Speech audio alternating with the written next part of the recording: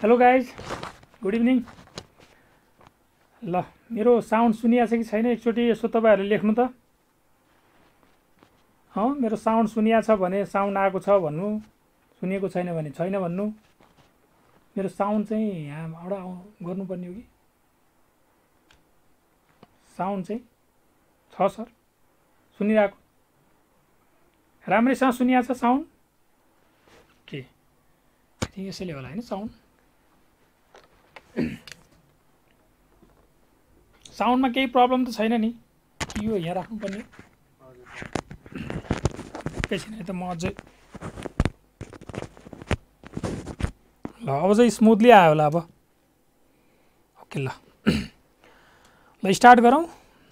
यो गएको एटेम्प जुन 2023 मा हैन, सबै पेपरहरूको डिस्कसनको यहाँ हाम्रो सेसनहरू चलिरहेछ। त्यसमा आज कस्टिङको पेपर के कस्तो थियो हैन, र त्यसको बारेमा सबै छलफल गर्नेछौँ। र त्यसको सोल्युसन पनि अब सजेस्टेडको सोल्युसन अलिकति टेक्निकली होला, हामीले क्लासमा गरे अनुसारकै सोल्युसन मैले फेरि ड्राफ्ट गरेर त्यहाँ राखिदिएको छु। तपाईँहरूले डाउनलोड गरेर पनि राख्न सक्नुहुन्छ।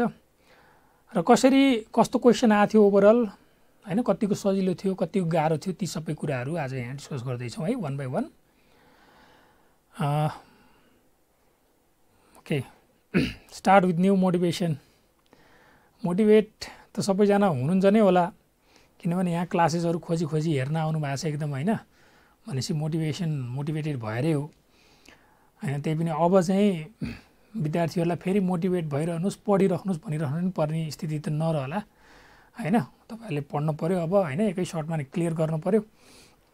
ठिक छ, ल यसो गरौँ। अब जस्तै कुनै पनि क्वेसन तपाईँहरूले उठाउँदाखेरि तपाईँले टाइमसँग चाहिँ ख्याल गर्नु पऱ्यो क्या, टाइमलाई विचार गर्नु पऱ्यो। जस्तै फर्स्ट क्वेसन 20 मार्क्सको आउँदैछ, त 20 मार्क्स भनेपछि 20 इन्टु यो 1 मार्क्स भनेको चाहिँ 1.8 मिनटमा भ्याउनु पऱ्यो। यो रेसियो हुन्छ है, किनकि 3 घन्टा भनेको 180 मिनटमा, 180 मिनटमा 100 मार्क्सको पेपर भनेपछि 1 मार्क्सलाई त 1.8 मिनट भयो नि त टाइम एलाउड। भनेपछि हामीले 20 मार्क्सको क्वेसनमा उठाउँदैछु भन्यो भने त 36 मिनटमा मैले यो क्वेसन सल्भ गर्नुपर्ने छ क्या।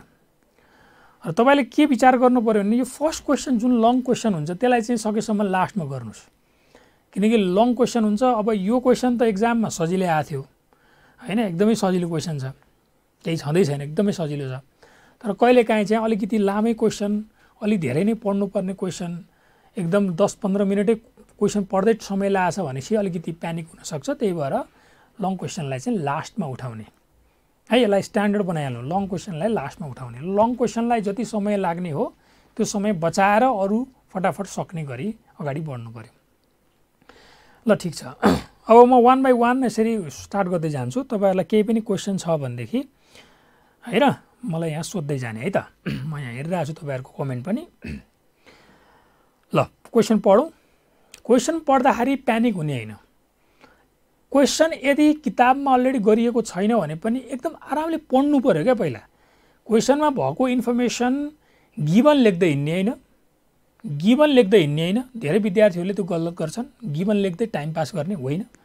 क्वेसन मजाले पढ्ने, एकदमै विचारपूर्वक पढ्ने र त्यसलाई स्टोरी क्रिएट गर्न खोज्ने क्या। त्यो इन्फर्मेसनहरू दिमागमा राख्ने, गिभन लेख्दै हिँड्ने होइन, इन्फर्मेसनहरूलाई दिमागमा राख्ने। अनि क्वेसनले के सोधेको छ त्यसमा पुरा फोकस गरेर त्यो चिजलाई सल्भ गर्न के आवश्यक छ ती चिजहरूको पछि लाग्नु पर्यो। ती चिजहरू निकाल्नलाई इन्फर्मेसनहरू प्रयोग गर्नु पर्यो, कहिले वर्किङमा जानु पर्यो हैन, त्यसरी अघि बढ्ने हैन। अनि त्यो एकदम सोलुसनलाई एट्याक गर्ने के, गिभन लेख्दै हिँड्ने। ल पहिला पढौँ म। क्वेसन एकदम सजिलो छ, मार्जिनल कस्टिङको क्वेसन फर्स्ट क्वेसन चाहिँ है 20 मार्क्समा।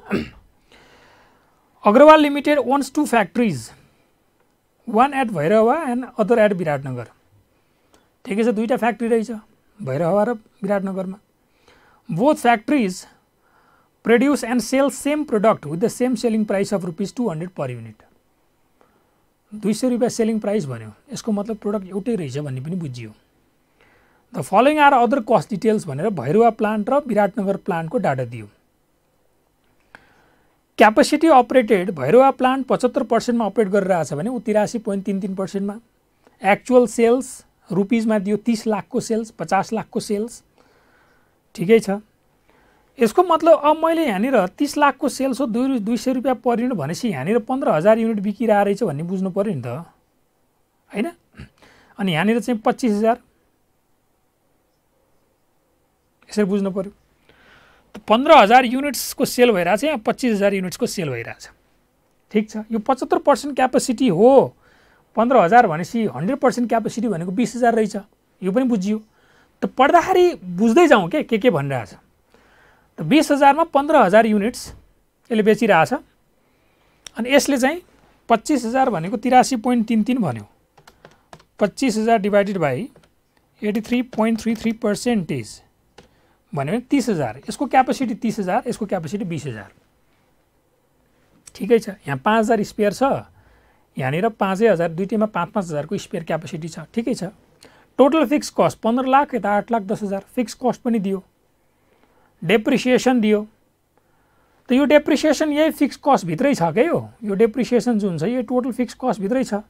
यसको मतलब क्याश फिक्स कस्ट चाहिँ 12 लाख हो डेप्रिसिएसन 3 लाख हो 8,10,000 भित्रै छ यो 2,10,000 पनि 8,10,000 भित्रै छ ठिकै छ। प्रफिट एन्ड लस भनेर यहाँ लस 3 लाख यहाँ 1,90,000 नाफा रिक्वायर्ड। बडा सजिलो इन्फर्मेसन केही पनि छैन एकदम सिम्पल छ। दुईटा प्लान्ट छ दुईटा प्लान्टमा भैरवा प्लान्टमा 20,000 क्यापेसिटी मेरो 20,000 100% भनेको चाहिँ यहाँनिर 20,000 युनिट हो यहाँ 100% भनेको 30,000 युनिट हो हैन ठिक छ। त 20,000 मा 15,000 30,000 मा 25,000 बिक्री भएको छ फिक्स कस्ट दिएको छ डेप्रिसिएसन दिएको छ प्रफिट लस दिएको छ बस एकदम इन्फर्मेसन क्लियर छ। भैरवा र तपाईको विराटनगर प्लान्ट यसरी दिएको छ।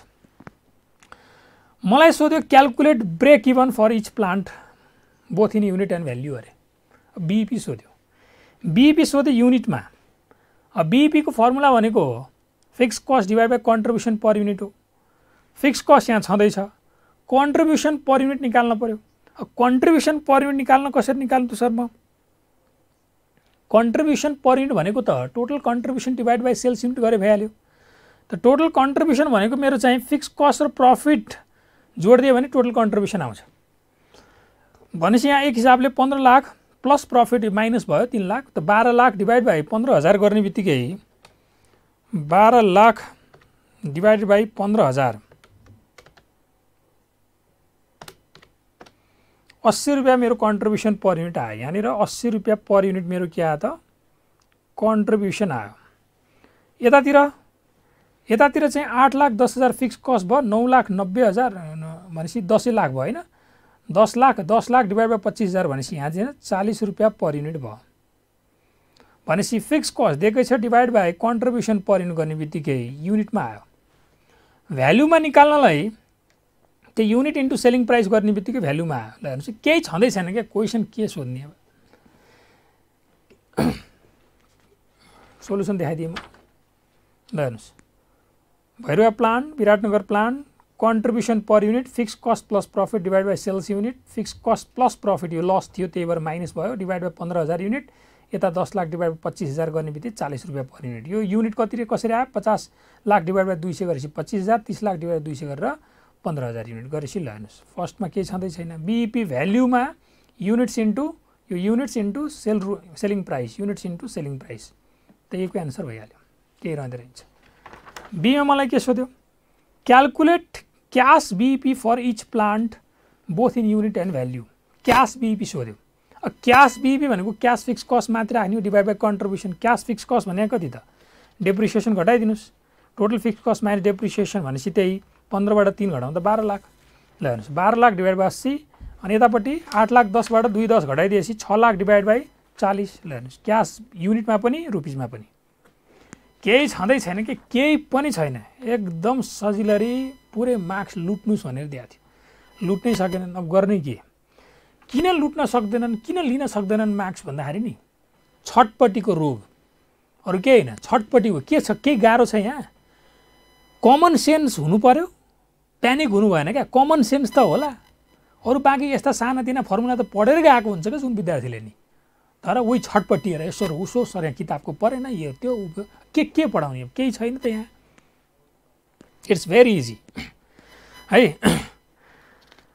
अर्को कस्ट इन डिफरेन्स पोइन्ट अब कस्ट इन डिफरेन्स पोइन्ट भनेको कन्सेप्ट के हो कि दुईटा अप्सनमा एउटामा फिक्स कस्ट सस्तो हुन्छ एउटामा भेरिएबल कस्ट पर युनिट सस्तो हुन्छ अनि कस्ट इन डिफरेन्स पोइन्ट सोध्न सकिन्छ बताउनुहोस् कति युनिट्स बनाउँदा दुईटैमा कस्ट सेम आउँछ यो कन्सेप्ट पहिला त डाटा तयार गर्नु पर्यो नि त दुईटै प्लान्टमा फिक्स कस्ट र भेरिएबल कस्टको डाटा तयार गरौँ न डाटा तयार गरेँ 15 लाख यता 8,10,000 फिक्स कस्ट दिएकै छ variable cost selling price minus contribution अघि निकालेको हो त भनेपछि घटाइदिने बित्तिकै भेरिएबल कस्ट 120 आयो यहाँ 200 माइनस 40 रुपियाँ यहाँ 160 आयो भनेपछि फिक्स कस्ट हेर्ने हो भने यो ठिक लागिरहेछ भेरिएबल कस्ट हेर्ने हो भने यो ठिक लागिरहेछ अनि नै कस्ट इन डिफरेन्सको क्वेसन सोध्न मिल्छ भनेपछि difference in fix cost divide by difference in variable cost per unit 17,250 युनिटमा दुईटैको cost same हुन्छ 17,250 युनिट छ in case total output is to be increase by 7,000 unit यदि 7,000 युनिट्स अझै बढी बेच्न पर्ने छ and how much output should be increase from which plant and why अब 7,000 युनिट्सको अरू डिमान्ड आयो बताउनुहोस् कुन प्लान्टबाट बेच्न ठिक होला अरे अब यो चिज त एकदमै कमन सेन्स लगाएर पनि हेर्न सकिन्छ जस्तै कि यहाँनिर भैरुवा प्लान्टमा 15,000 युनिट्स बिकिरहेको थियो 5,000 स्पेयर थियो यहाँ 25,000 यहाँ 30,000 को क्यापेसिटी थियो 5,000 यहाँ पनि स्पेयर थियो भने 7,000 युनिटको डिमान्ड आइरहेछ फर्दर अब कहाँबाट बेच्ने भन्दाखेरि अभियसली अब मलाई यहाँनिर युनिट यहाँनिर कन्ट्रिब्युसन पर 80 रुपियाँ छ यहाँ बनाएर बेच्दाखेरि 40 रुपियाँ मात्रै हुन्छ भनेपछि त फिक्स कस्ट त टोटालिटीमा जसरी इन्कर हुने हो कन्ट्रिब्युसन यहाँ एक युनिटमा 80 हुन्छ यहाँ 40 हुन्छ अभियसली भने 5,000 पहिला त यता बेच्छु नि म भैरुवाबाट पहिला 5,000 बेचिदिन्छु अनि 2,000 बल्ल विराटनगरबाट बेच्छु म भनेको 7,000 जुन सप्लाई गर्नुपर्ने छ भैरुवामा बनाएर 5,000 त्यहाँबाट बेच्छु 2,000 फेरि विराटनगरबाट बनाएर बेच्छु त त्यही कुरा गर्ने because of higher contribution per unit अनि फेरि भन्छ कि यदि 7,000 युनिटले डाउन गर्नुपर्ने छ आफ्नो आउटपुटलाई for which plant should it be कर्डियल and why कहाँबाट काट्नुहुन्छ त अरे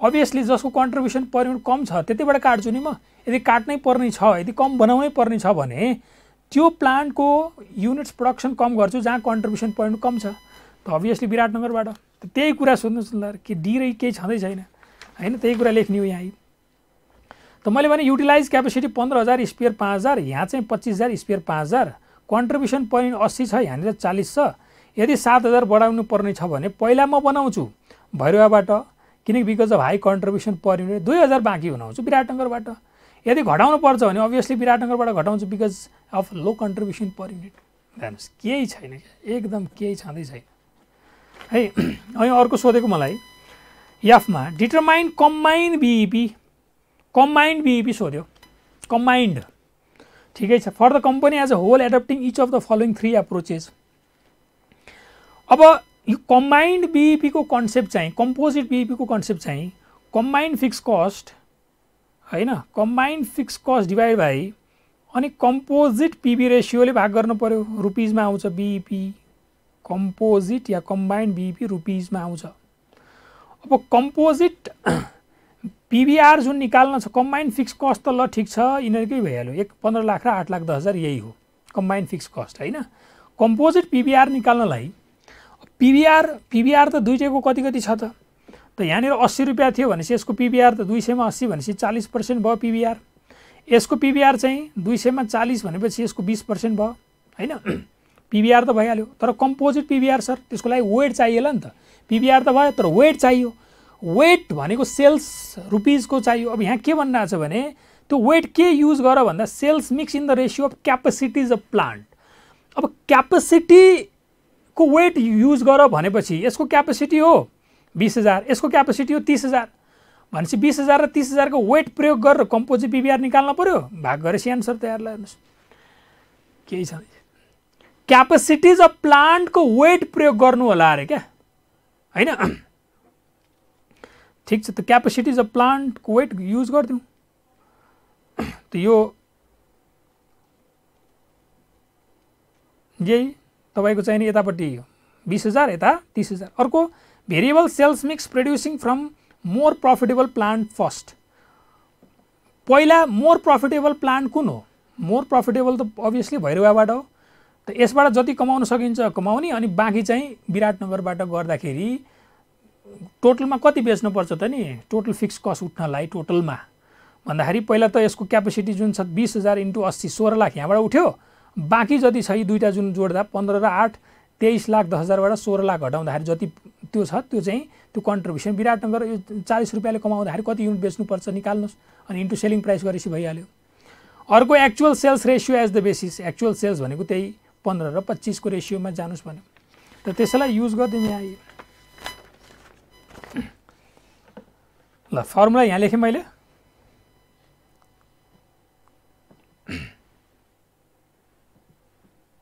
तपाईको कमेन्ट पनि यहाँ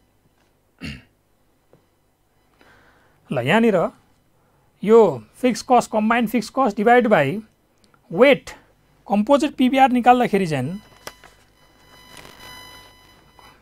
वेट यो बी भनेको चाहिँ यो चाहिँ भैरवा है यो वेट भैरवा अनि त्यसपछि गएर यो बीडब्ल्यू भनेको भैरवा भयो PBR Bhairahawa into weight Biratnagar PBR Bhairav Biratnagar divide by weight Bhairahawa weight Biratnagar यस्तै फर्मुला थियो हाम्रो। अनि यहाँनिर क्यापेसिटी भनेको 20 र 30 हो 20,000 र 30,000 को रेशियो लिनु होला भन्यो के त ठिक छ। अनि डिभाइड बाई यस्तो गरेर 28% यहाँ लिएर गएर निकाल्दियौँ हामीले। फेरि अर्को भने variable sales mix in ratio producing from more profitable plant first त भैरवा प्लान्ट चाहिँ मोस्ट प्रफिटेबल हो त त्यसबाट 20,000 क्यापेसिटी थियो इन्टु 80 16 लाख यहाँबाट कमाइयो बाँकी जुन हाम्रो छ 15 8 23,10,000 बाट 16 लाख घटाउने बित्तिकै 7,10,000 जुन छ remaining is to be earn from Biratnagar plant 40 को दरले भने 17,750 युनिट यो चाहियो। अनि टोटल सेल्स कति भयो त भन्दाखेरि यसको 20,000 × 200 यसको 17,750 × 200 गर्दा यो एन्सर आयो।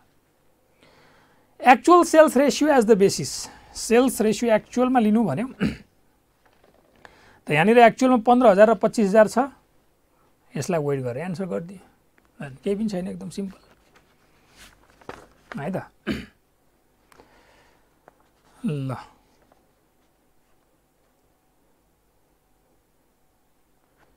ठिक छ त 1 मा सक्यो यही हो खतम केही पनि छैन। क्वेसन नम्बर 2 केही क्वेसन छ भने सोध्नु है मलाई। ल क्वेसन नम्बर 2 चाहिँ सर्भिस कस्टिङबाट सोधेको थियो यो पनि एकदम जनरल नलेजले नै हुने खालको क्वेसन थियो एकदम सजिलो है। एकचोटि पढौँ। Delta hotel private limited is operating A star hotel with 180 rooms of different categories since जनवरी 01 2002 त 180 रूम छ different क्याटेगोरीको during the period January 1 2021 to December 31 2021 एक वर्षकै कुरा गऱ्यो। Average room rate per occupied room was 10,000 through out the year. Average room rate भनेको selling price दियो मलाई एभरेजमा on एभरेजमा room rate चाहिँ 10,000 थियो। Average variable cost per occupied is 3,000 ठिकै छ 10,000 रुपियाँ रेन्ट भेरिएबल कस्ट 3,000 डाटाहरू ख्याल गरौँ है। Summary of category of room and the room occupancy during the period January 1 2021 to December 31 2021 365 दिन इज एज अन्डर भनेर 180 दिनको क्याटेगोरी रहेछ। स्ट्यान्डर्ड रूम 100 डिलक्स 50 क्लब 30 अनि अकुपेन्सी 80 70 र 50% यसरी दियो ठिक छ। Average room rate of deluxe room is 1.5 times the room rate of standard room and average room rate of club room is twice the average room rate of standard room and same ratio will continue for next 3 years. Average room rate of deluxe room यो जुन माथि दियो average room rate पर occupied room यो चाहिँ तीनटैको on an एभरेजमा 10,000 कमाइ हुन्छ। तर यहाँनिर अलिकति सेपरेटली पनि भन्यो कि डिलक्सको चाहिँ 1.5 टाइम्स द स्ट्यान्डर्ड यो 1.5 टाइम्स अफ स्ट्यान्डर्ड भनेपछि यसलाई एक्स मान्नुभयो भने यसलाई 1.5 एक्स भयो। And the average room rate of club room is twice the average room rate of standard room भनेपछि यो चाहिँ फेरि 2 एक्स भयो। यही त हो स्ट्यान्डर्ड रूम एक दिन अकुपाए भयो भने एक्स चार्ज गरिन्छ भने यसमा 1.5 एक्स यसमा 2 एक्स र यो रेसियो जुन छ आगामी 3 वर्षसम्म कन्टिन्यू हुन्छ भन्यो। पहिला इन्फर्मेसन हेर्दै जाम है के भन्दैछ ठिक छ। अहिलेसम्म के भन्यो भने 180 रूम छ 180 रूमको on an average room rate जुन हो त्यो चाहिँ 10,000 हो। स्पेसिफिकली रुम वाइजै भन्ने हो भने क्याटेगोरी वाइजै भन्ने हो भने स्ट्यान्डर्डको याक्स हो भने उसको 1.5 याक्स हो, डिलक्सको क्लबको 2 याक्स हो। ठिक छ, नम्बर अफ रुम पनि दियो, अकुपेन्सी पनि दियो। During the year 2021 following data is also extracted from hotel books of account. 2021 कै कुरा गर्यो। ठिक छ। In the hotel premises hotel also ons restaurant and revenue earn from restaurant is rupees, त यहाँनिर 10 करोड 3, 6, 7 10 करोड रुपियाँ चाहिँ रेभिन्यू फ्रम रेस्टुरेन्ट पनि रहेछ with a variable cost of 70% of revenue. भनेपछि ठिक छ, रेस्टुरेन्टको रेभिन्यू पनि दियो, भेरिएबल कस्ट पनि दियो, 10 crore 7 crore. Fix cost for running the entire hotel, entire होटलको फिक्स कस्ट चाहिँ फेरि 3, 6, 7 भने 27 करोड फिक्स कस्टै रहेछ। ठिक छ। For the next year 2022 hotel management forecast is as under. Restaurant revenue will be increased by 10% and no changes in the variable cost percentage. Revenue restaurant को revenue जुन छ त्यो 10% ले बढ्दैछ अरे है। रेस्टुरेन्टको रेभिन्यू 10% ले बढ्दैछ, no changes in the variable cost percentage. ठिक छ, त 10% ले बढ्दैछ मतलब 11 करोड हुँदैछ। फिक्स कस्ट 3, 6, 7 3 करोडले बढ्दैछ भनेपछि 30 करोड हुँदैछ। Variable cost per occupied will be increase by 500 on average भनेपछि पहिला 3000 छ भने अब 3500 हुँदैछ। Room occupancy will be same as 2021 for all room categories and entire hotel. रुमको अकुपेन्सी सेम हुनेवाला छ। रिक्वायर्ड, अगेन रिक्वायर्डमा आउनुभन्दा अगाडि क्वेसनको इन्फर्मेसन दिमागमा राख्नुहोस्। कहाँ गएर काम लाग्छ त्यो त्यति धेरै सोच्ने होइन, पहिला क्वेसनको इन्फर्मेसन एकदम प्रपरली दिमागमा राखेर मात्रै क्वेसन टेकअप गर्न बस्ने हो। त्यसले के भन्यो भने 180 वटा रुम, 180 रुममा पनि स्ट्यान्डर्ड 100 वटा, डिलक्स 50 वटा, क्लब 30 वटा, जसको रेन्ट फरक छ। उसको याक्स हो भने डिलक्सको 1.5 याक्स, क्लब 2 याक्स, तर अन एभरेजमा चाहिँ एउटा रुमले 10,000 दिन्छ। यो माथि भनेकै छ। 365 दिन्छ। अकुपेन्सीको कुरा पनि गर्यो र रेस्टुरेन्ट पनि छ जसको रेभिन्यू 2021 मा 10 करोड, खर्च 7 crore, variable cost, fix cost entire होटलको 27 करोड। अब आउने सालको फोरकास्ट गर्दाखेरि रेभिन्यू 10% ले बढ्नेवाला छ रेस्टुरेन्टको, अनि त्यसपछि फिक्स कस्ट 3 करोडले बढ्नेवाला छ, भेरिएबल कस्ट 500 ले बढ्नेवाला छ अकुपाइड रुमको, अनि रुम अकुपेन्सी सेम हुन्छ भन्यो। बस यिनै कुराहरू सबै क्लियरै छ, नबुझिने केही पनि छैन। अब के सोधिरहेछ त्यसलाई फोकस गरौँ क्या। अब के सोधे है त, what is the average occupancy of the entire hotel throughout the year 2021 and also calculate the total room revenue earned by the hotel. अब फोकस गरौँ, यसलाई नेपालीमा उल्था गर्नुहोस् के। तपाईहरु चाहिँ यो नखोज्नुस् कि यो चीज किताबमा कहाँ छ, कहाँ पढेको, कुन क्वेशनमा सम्झेर लेख्ने, त्यस्तै हैन। के सोधेको त्यसलाई बुझाउँ न त। एभरेज अकुपेन्सी के हो होटलको? एभरेज अकुपेन्सी कुनैको 80% छ, कुनैको 70, कुनैको 50, त एभरेज के त? अनि also calculate the total revenue earn by the hotel भन्यो। अब एभरेज अकुपेन्सी कति हो त? एभरेज अकुपेन्सी निस्किन्छ कसरी? टोटल रुम डेज एट 100% निकालौँ पहिला। म्याक्स टु म्याक्स रुम पुरै अकुपाई भयो भने कति रुम बेच्न सकिन्छ पहिला त्यो निकालौँ। Total room days at 100% occupancy तल डिनोमिनेटरमा राख्नुस्, न्युमिनेटरमा चाहिँ एक्चुअल अकुपाइड रुम राखिदिनुस्। सबैको अकुपाइड रुम डेज स्ट्यान्डर्डको, डिलक्सको, क्लबको यो त निकाल्न सकिन्छ, सहिले सकिन्छ। 100 × 365 पुरा 365 दिनै पुरै रुम गयो भनेदेखि 100 × 365 त बेच्न सकिन्छ। यही त हो म्याक्सिमम अकुपेन्सी। त इन्टु 80% गरेपछि अकुपाइड रुम डेज आयो। 50 × 365 × 70% यसको अकुपाइड रुम डेज आयो। 30 × 365 × 50% यसको अकुपाइड रुम डेज आयो। त अकुपाइड रुम डेज माथि राख्नुस्, divided by room days at 100% गरिदिनुस्। त्यो भनेको 100 × 365, 50 × 365 यसरी गरेर तुरुन्तै एभरेज अकुपेन्सी आइहाल्छ। त अकुपाइड रुम डेज इन 2021 कति अकुपाइड थियो र टोटल हामीले कतिसम्म बेच्न सकिन्थ्यो भन्दाखेरि चाहिँ रुम डेज एट 100% क्यापेसिटी पहिला मैले वर्किङमा निकाले। यहाँनिर हेर्नुस् हैन, यहाँनिर यो 100% मा 100 × 365 यसरी गरेर 65,700 रुम डेज बेच्न सकिनेमा हामीले बेचियो कति त भन्दा 36,500 × 80%, 18,250 × 70, 10,950 × 50, 47,450 भनेपछि लगभग अन एन एभरेजमा सर 72.22% अकुपेन्सी हाम्रो थियो गत साल 2021 मा। अकुपाइड रुम डेज निकाल्न त कुनै ठुलो कुरो थिएन। टोटल अकुपेन्सी एट 100% पनि निकाल्न कुनै ठुलो कुरो भएन। एभरेज अकुपेन्सी आइहाल्छ। Also calculate the room revenue अरे रुम रेभिन्यू। अब अकुपाइड रुम डेजले त तपाईँलाई रेभिन्यू दिन्छ। Occupied room days into on an एभरेजमा 10,000 कमाइ हुन्छ माथि भनेकै छ त, भनेपछि रेभिन्यू आयो नि त।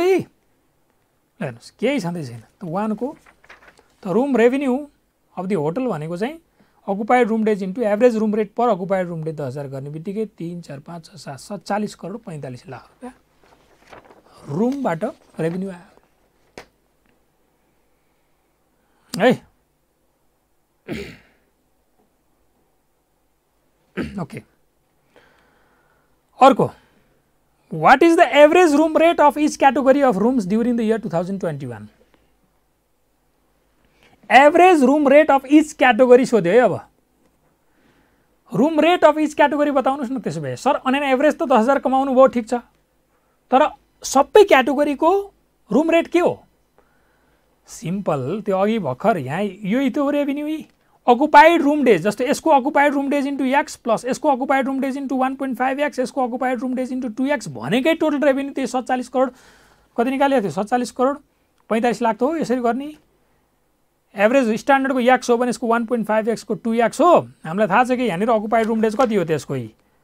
यसको occupied room days 29,200, 29,200 room डेजमा x कमाइ हुन्छ 12,775। हेरियो यो 12,775 रुम डेजमा कमाइ हुन्छ 1.5x, यहाँनिर 1.5x, अनि यो 5475 रुम डेजमा कमाइ हुन्छ 2x। यो सबै कमाइ भनेकै 47 करोड 45 लाख त हो। यसलाई सल्भ गर्नुहोस् त एक्स आयो, एक्स आएपछि 1.5x पनि आयो, 2x पनि आयो, केही छैन। के छ पहिला 1 नम्बरमा सोधेको average occupancy occupied room days divide by total occupancy at 100% answer तयार।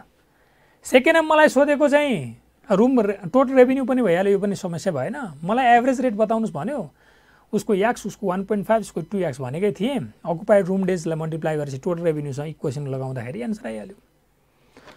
थर्डमा draw out the hotel profitability. Profit निकाल्नलाई त रेभिन्यू माइनस कस्ट गर्ने हो, सिम्पल। त प्रफिट के को सोधेको छ? होटलको। त होटलमा दुईवटा बिजनेस लाइन छ, एउटा रुमबाट एउटा रेस्टुरेन्टबाट। भनेपछि मैले त्यसलाई दुईटैमा यसरी सेग्रिगेट गरेर रुमको र रेस्टुरेन्टको र टोटल गरिदिएँ। रेभिन्यू 47 करोड 45 लाख रेभिन्यू थियो, 10 करोड यहाँबाट भेरिएबल कस्ट यहाँ 3,000 रुपियाँ प्रति रुम अकुपाइड रुम डेज भनेकै थियो, यति आयो। यसको 70% भनेकै थियो, कन्ट्रिब्युसन आयो, फिक्स कस्ट 27 करोड भयो, प्रफिट आयो। के छ? केही त छैन। जस्ट नातिकन क्वेसन पढ्न चाहिँ सक्नु पर्यो क्या, प्रपरली एकदम फोकस गरेर कन्सन्ट्रेसनको कुरा मात्रै हो, अदरवाइज के छ र यहाँ।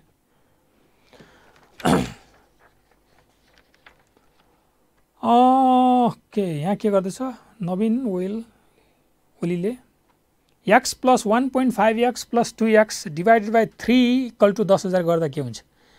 त्यसले गर्दाखेरि चाहिँ तपाईँको त्यो यो रुमको वेटलाई ख्याल गरिएन क्या। जस्तो यो तिनटैको रुमको अकुपेन्सी सेम छैन नि, डिभाइड बाई 3 गर्दाखेरि के भयो भने सबैको वेट एक एक लगाइदिनु भयो क्या तपाईँले।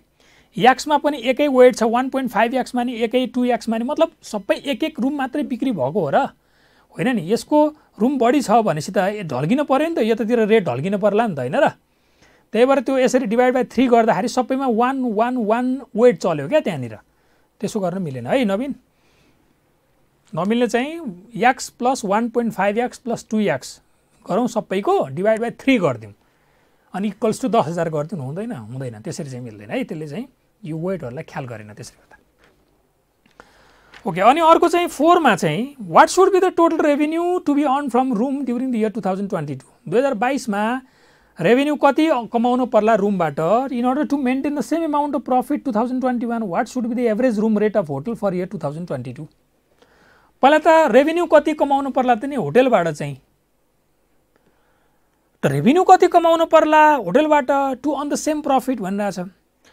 किनकि मेरो यहाँनिर कस्टहरू महँगी भइरहेछ नि, भेरिएबल कस्टमा महँगी छ, फिक्स कस्टमा महँगी छ, ठिक छ रेभिन्यू 10% बढाएको छ, तर होइन, तर यी सबैमा महँगी छ भनेपछि रेभिन्यू होटलबाट कति कमाउनु पर्ला एउटा सामान्य एउटा चार्ट बनाइदिनुहोस्। यहाँनिर रुमबाट एक्स हो सपोज रेभिन्यू, उसको रेभिन्यू रेस्टुरेन्टको 10%ले बढ्छ भनेपछि यहाँ 11 करोड भयो।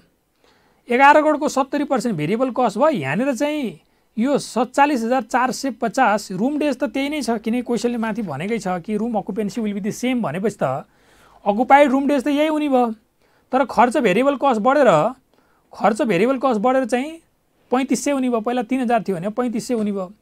यतापट्टि फिक्स कस्ट पनि 27 करोड 3 करोड 30 करोड हुने भयो। यतापट्टि प्रफिट मलाई यही चाहियो अरे भनेपछि कन्ट्रिब्युसन 39 करोड 21,50,000 हुन पर्यो। त sales minus variable cost equal to contribution बनाएर इक्वेसन बनाएर मेरो एक्स जुन छ रेभिन्यू यति हुन पर्यो भनेर निकालेँ मैले।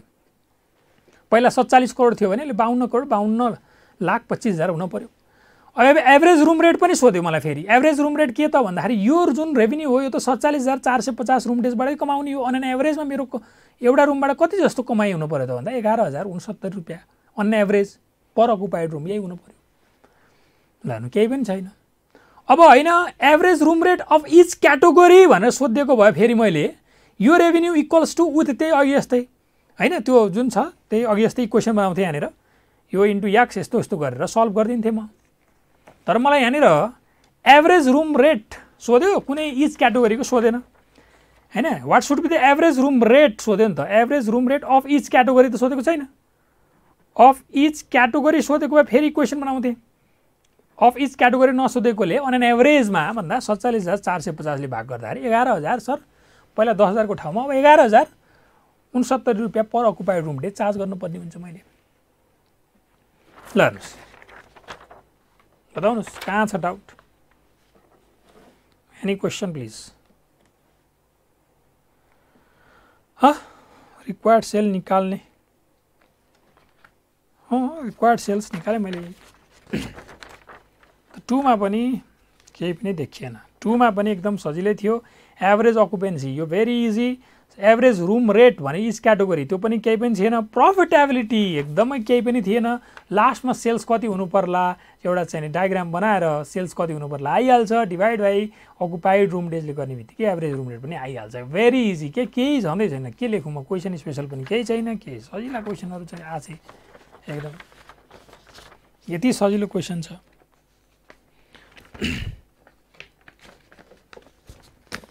Next question. अब 2 को बी मा क्वेसन नम्बर 1 लङ क्वेसन, 2 को ए मा त्यो सर्ट क्वेसन थियो 10 नम्बरको। फेरि 2 को बी मा जोइन्ट प्रोडक्ट बाई प्रोडक्टबाट एकदम सजिलो क्वेसन। एकदमै त्यो क्वेसन नम्बर 10 हाम्रो हैन सेम गरेका थियौँ हामीले। सिमिलर टाइपको क्वेसन एकदमै के सधैँ पढौँ ल भाइ। A company plan process 1,50,000 kg of raw material in a month to produce 2 products with PQ. The cost of raw material दियो अनि further cost of processing cost per month भनेर पनि दियो. The loss in processing is 5% of input and the output ratio of P and Q whichever simultaneously is 1:2. पहिला normal loss अब 1,50,000 को 5% त normally loss हुन्छ। बाँकी 95% मा पनि P र Q 1:2 निस्किने हुन अरे के। ठीक छ। Joint cost is एपोर्सन on the basis of market value at the point of separation भनेकै छ। The selling price of the 2 product is at the point of split of are P12 and Q selling price पनि दिएकै छ। The proposal is available to process P further by mixing it with another purchase material. The entire current output of the plant can be so process to obtain new product yes. P लाई further process गरेर यस बनाउन सकिन्छ। Price per KG of yes 15 and each KG of output yes will require 1 KG of input of P। The cost of processing P into यस भनेर further processing cost पनि दिएकै छ। ठिकै छ। एक बनाउनलाई एकै लाग्छ भन्यो। 47,500 निस्किया थियो। 1,50,000 इन्टु 95% इन्टु 1/3 यसरी 47,500 यता गयो। ठिकै छ हैन। You are required to prepare statement शोइङ the monthly profitability in both existing manufacturing operation and on further process. Will you recommend further processing? खर्चहरू यहाँनिर 1,50,000 इन्टु 12 यो भयो 22,10,000 मेरो जोइन्ट कस्ट। केही छँदै छैन। यहाँ निस्क्यो नर्मल लस 5%। 1,50,000 को 5% स्क्रैप छैन इग्नोर गरिदियो भयो। 1,50,000 को 95% इन्टु 1/3 इन्टु 2/3 यसरी निस्क्यो 47,500 र 95,000 केजी। कति कतिमा बिक्छ भनेको छ 12 र 20 मा भनेर भनेकै छ। 12 र 20 मा यसलाई फर्दर प्रोसेस गर्ने हो भने यो बिक्छ कतिमा 15 मा भनेर 12 को चीज 15 मा बिक्छ यो खर्च गरेर भन्यो। के छ ल यो चार्ट बनिसकेपछि के सोध्ने अब यहाँ? केही छैन त। के भन्दैछ भने एक्जिस्टिङ म्यानुफ्याक्चरिङ अपरेसनमा प्रफिटेबिलिटी बताउनुस् र फर्दर प्रोसेस गरेपछि प्रफिटेबिलिटी बताउनुस् अरे। अनि will you recommend further processing भन्यो। अब यहाँ इभ्यालुएसन अफ फर्दर प्रोसेसिङ गरे नि हुन्छ। अदरवाइज स्प्लिट अफको र फर्दर प्रोसेसिङको दुईटैको प्रफिट निकालिसकेपछि त्यसैको आधारमा डिसिजन डाइरेक्टली लिँदा पनि हुन्छ। पहिला मैले वर्किङ नोट बनाइदिएँ market value at split अफमा joint cost बाँड्ने कुरा थियो 47,500 × 12 र 95,000 × 20 को रेसियोमा बाँड्दाखेरि 5,10,000 र 17 गरेर यो 22,10,000 बाँड्दिएँ मैले बेला है 17 र 5,10,000। त्यसपछि statement showing profit under existing manufacturing operation. Existing manufacturing operation भनेको अहिले स्प्लिट अफमै बेच्ने रहेछ किनकि यहाँनिर एन अन फर्दर प्रोसेस भनेकै छ यहाँ होइन यहाँनिर बोथ एक्जिस्टिङ म्यानुफ्याक्चरिङ अपरेसन यसको मतलब स्प्लिट अफमै होला एन अन फर्दर प्रोसेस। त स्प्लिट अफमै बेच्दाखेरि पी र क्यू भए sale lace share in joint cost profit आयो 2,60,000। फर्दर प्रोसेस गर्ने पीलाई यसमा भन्यो भनेदेखि 47,500 × 15 lace share in joint cost त्यही माथिकै भइहाल्यो। फर्दर प्रोसेस 185 घटाउँदा 17,500 र 2 लाख गर्दा 2,17,500 भनेपछि प्रफिट झन् घट्यो। त्यही भएर अभियसली फर्दर प्रोसेस गर्न हुँदैन भन्ने कुरा डिसिजन आइसक्यो। यो पीलाई इभ्यालुएसन अफ फर्दर प्रोसेसिङ गरेर स्टिल तपाईँले छुट्टै बनाउँदा पनि हुन्छ अदरवाइज यहीँबाट पनि डिसिजन सिधै लिन सकियो। Further processing of P is not recommended at result role profit by rupees 42,500 होइन यसरी। एकदम भेरी इजी क्या यस्तो क्वेसन त केही लागेकै छैन क्या हामीले त कस्ता कस्ता धुरन्धर क्वेसनहरू गरेका छौँ क्लासमा। अब यस्ता क्वेसनहरू जुन दिएको छ क्वेसन नम्बर 10 मा सिमिलर टु भनेर राखेको छु मैले तर त्यो क्वेसन नम्बर 10 मा पनि खास मार्केट भ्याल्युको आधारमा बाँड भनेर क्वेसन चुपचाप थियो अनि सेलिङ एन्ड डिस्ट्रिब्युसन त्यो इन्क्रिमेन्टल सेलिङ एन्ड डिस्ट्रिब्युसनको ट्विस्ट थियो ती कुराहरू पनि राखेन के एकदम सजिलो। मार्केट भ्याल्यु एट सेपरेसन भनेकै छ ट्विस्ट पनि सेलिङ एन्ड डिस्ट्रिब्युसनको ट्विस्ट पनि छैन केही छँदै छैन यति सजिलो question very easy it's very easy है। ल यसलाई पनि टुङ्गाइदिउँ क्वेसनको लेभल मैले भने नि केही छँदै छैन के भनेर गरौँ म। अब यो क्वेसन 3 को ए बजेटको क्वेसन अब के छ त छैन ल हेरौँ है। लुमिनिस shoes limited manufacture and sales a single product and has estimated sales revenue of rupees भनेर 3 4 5 6 7 3 करोड 2,40,000 मेरो सेल्स रेवेन्यू दियो ड्यूरिङ the year based on 20% profit and selling price. Each unit of product requires 6 kg of material A, 3 kg of material B and a processing time of 4 hours in machine shop and 2 hours in assembly shop। मतलब एक unit बनाउनलाई 6 KG ए लाग्छ 3 KG be लाग्छ processing time 4 hours machine शपमा लाग्छ 2 hours एसेम्बलीमा लाग्छ त ठिक छ। Resources के कति लाग्छ भनेकै छ रेटहरु यहाँ दिएकै छ ल हेर्नुस् रेटहरु दिएकै छ रिसोर्सेस माथि दिएको छ रेटहरु यहाँ दिएको छ भने सीधा कस्ट लेख्न पाइहाल्यो। फ्याक्ट्री ओभरहेड चाहिँ ब्ल्याङ्केटेड 20% अफ डाइरेक्ट लेबर भन्यो ओके त्यो पनि छ। भेरिएबल सेलिङ एन्ड डिस्ट्रिब्युसन 60 रुपैयाँ पर युनिट अरे फिक्स सेलिङ एन्ड डिस्ट्रिब्युसन यो। अब एउटा क्वेसन यस्तै सिमिलर खालको हामीले क्वेसन गरेका छौँ त्यो मलाई अहिले यहाँ ठ्याक्कै मैले लेखिरहेको छु सिमिलर टु एउटा हाम्रो कुन चाहिँ छ क्वेसन त्यो चाहिँ बजेटमा छ त्यो क्वेसन है यो मसिन सप एसेम्बली सप यस्तै क्वेसन छ। त्यसमा हामीले चाहिँ भेरिएबल कस्ट यो सबै कस्टहरू जोडेर एड प्रफिट गरेर सेलिङ प्राइस पर युनिट निकालेका छौँ के। तर यो क्वेसनमा चाहिँ यो फिक्स्ड भएको कारणले नि हेर यो फिक्स्ड भएको कारणले चाहिँ सेलिङ प्राइस पर युनिट त्यसरी निकाल्न मिल्दैन। यो मेजर कुरा यहाँ यही हो किनकि भेरिएबल कस्ट पर युनिट त ठिक छ तर प्रफिट निकाल्नलाई त फिक्स कस्ट पनि जोड्न पर्यो नि त। अब फिक्स कस्ट कति युनिट्स हो त फेरि युनिट्सको कुरा चाहियो यहाँ युनिट्सै त खोजिराखेको छ यहाँ क्वेसनले number of units of product produce to be propose to be sold and selling price per unit. त यो फिक्स कस्ट भएको कारणले गर्दाखेरि अब डिभाइडेड बाई युनिट्स गर्न अनि बल्ल न फिक्स कस्ट पर युनिट आउँछ या युनिट्स दियो भनेदेखि इन्टु भेरिएबल कस्ट गरेर यहाँ टोटल भेरिएबल कस्ट आउला टोटल फिक्स कस्ट आउला टोटल कस्ट आउला प्रफिट जोडेर टोटल सेल्ससँग इक्वेसन मिलाउँदाखेरि आउला। त मलाई यहाँनिर त्यो क्वेसन जुन हामीले बजेटमा गरेका थियो सिमिलरली त्यसरी गर्न अलि नमिल्ने खालको छ कि यो थोरै यसले गर्दा त केही छैन। Number of units of product कति बेच्ने भन्ने कुरामा चाहिँ अब यसरी जाँदा हुन्छ तपाईहरुको सेल्स दिएकै छ सेल्सबाट प्रफिट घटाइदिनुस् टोटल कस्ट आयो total कस्टबाट fix cost घटाइदिएपछि total variable cost आएन टोटल भेरिएबल कस्ट आइसकेपछि भेरिएबल कस्ट पर युनिट माथिबाट जोडेर निकाल्नुस् वर्किङ नोटमा गरेपछि त सेल्स युनिट आइहाल्यो नि।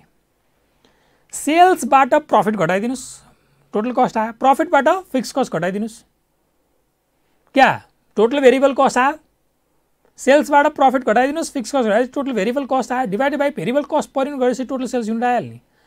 ल यो पनि बुझ्दैन भने यसरी गरे पनि हुन्छ। अब यता भेरिएबल कस्ट पर युनिट त पहिला म निकाल्छु जस्तै यहाँनिर मेटेरियल 6 केजी लाग्दो रहेछ 160 लाई यो भइहाल्यो बी योलाई मेटेरियल यति लाग्छ वेजेस मसिन सपमा 4 आवर्स 2 आवर्स यो लाग्यो फ्याक्ट्री ओभरहेड यो 20% अफ वेजेस भनेको छ 700 को 140 भयो भेरिएबल सेलिङ एन्ड डिस्ट्रिब्युसन 60 गर्दा 2160 रुपैयाँ मेरो पर युनिट भेरिएबल कस्ट लाग्दो रहेछ त 2160 इन्टु एक्स लेट सपोज त्यो युनिट एक्स हो भनेपछि टोटल भेरिएबल कस्ट अनि त्यसपछि गएर तपाईको यो फिक्स कस्ट यो भेरिएबल कस्ट यो फिक्स कस्ट प्लस अनि यो तपाईको प्रॉफिट भनेको यो सेल्स को 20% भनेकै छ यो प्रॉफिट भनेकै छ भनेको सेल्स हैन त गरेर यसरी निकाले पनि भयो नि त मैले भनेको भेरिएबल कस्ट भनेको 2160 एक्स यो भेरिएबल कस्ट भयो प्लस फिक्स कस्ट कति 6912 यसरी दिएकै छ टोटल कस्ट आ अनि एड प्रॉफिट गरिदिनुस् प्रॉफिट कति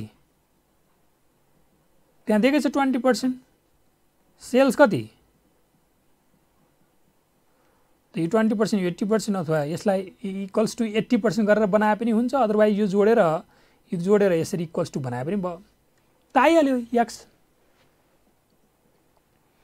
त सेल्स युनिट आइसकेपछि अनि टोटल सेल्सलाई भाग गरिदिनु सेलिङ प्राइस पर युनिट पनि आयो ल केही छैन के लागि यस्तो एउटा थियो अलिकति लागेको 6 नम्बर अरे ल 6 number sales युनिटको calculation निकाल्नुस् sales युनिटको calculation निकालिस त सेलिङ प्राइस पर युनिट आइहाल्छ सेल्स दिएको रेभेन्यू दिएकै छ सेल्स युनिटले भाग गरेर selling price per unit आइछ sales युनिटको क्याल्कुलेसनलाई 6 number sales unit निकाल्ने कसरी मानु एक्स हो एक्स युनिट हो त variable cost निकाल्नुस् variable cost per unit निकाल्नुस् into x total variable cost fix cost अनि प्रॉफिट जोड्दैछ त सेल्ससँग बराबर भइहाल्यो सल्भ गर्नुस् आइहाल्छ 8000 युनिट अदरवाइज यसरी total variable cost divide by variable cost per unit गरे पनि हुन्छ टोटल भेरिएबल कस्ट भनेको sir सेल्सबाट profit घटाइदिनुस् fix cost घटाइदिनुस् total variable cost divide by variable cost पनि यसरी गर्ने हुन्छ 6 नम्बर यति अनि त्यसै प्रोडक्सन बजेट अरे सेल्स युनिट थाहा भयो अनि एड क्लोजिङ दिएकै छ लेस ओपनिङ गरेपछि प्रोडक्सन 1 नम्बर अरे मेटेरियल पर्चेज बजेट अरे मेटेरियल कुन छ र मेटेरियल ए र बी कति बनाउने हो सर 8500 एकमा कति लाग्छ 6 केजी यसमा कति 3 केजी यति कन्जम्सन हो पर्चेज कति त कन्जम्सन त सर किन्नै पर्यो एड क्लोजिङ पनि मेन्टेन गर्नै पर्यो यो नि किन्नै पर्यो अलिकति हेल्प ओपनिङले गर्छ क्लोजिङ जोड्ने ओपनिङ घटाइदिने यो त यस्तो त धेरै गर्नु भएको छ नि एक नम्बर यसको लागि 6 नम्बर यसको लागि ल यो क्वेशनमा क्याल्कुलेसन अफ सेल्स युनिट नै अलिकति मुख्य चीज रहेछ क्याल्कुलेसन अफ सेल्स युनिट हामीले त्यो बजेटमा गरेको क्वेशनमा चाहिँ फिक्स कस्ट थिएन टोटल कस्ट गरेर एड प्रॉफिट गरेर सेलिङ प्राइस निकालेका थियौं अनि सेल्स रेभेन्यूले भाग गरेर निकालेका थियौं सजिलैले सेलिङ प्राइस पर युनिट निकाल्न सकिया थियो भने यहाँनिर चाहिँ यो फिक्स कस्ट दिएकोले त्यो fix cost divide by units गरेर कि त पर युनिट फिक्स कस्टमा जान पर्यो कि त भेरिएबल कस्टलाई युनिट्सले भाग गरेर टोटालिटीमा गएर यसरी इक्वेसन निकाल्न पर्यो त्यसै गर्दाखेरि आइहाल्छ त्यही ठुलो कुरो चाहिँ है यो पनि सजिलै छ यो आइसिआई को फाइनल क्वेशन हो सर बजेटको ठीक छ so passing percentage very high in last attempt no scrap it's very easy 3A पनि एकदमै सजिलो सेल्स युनिटको क्याल्कुलेसनमा थोरै दिमाग लाग्ने 6B मा स्ट्यान्डर्ड कस्टिङ को यो क्वेशन नम्बर 2 1 हैन कि 2 के क्वेशन नम्बर 2 को बेसिक जुन छ नि केही छैन यहाँनिर स्ट्यान्डर्ड दियो 600 यो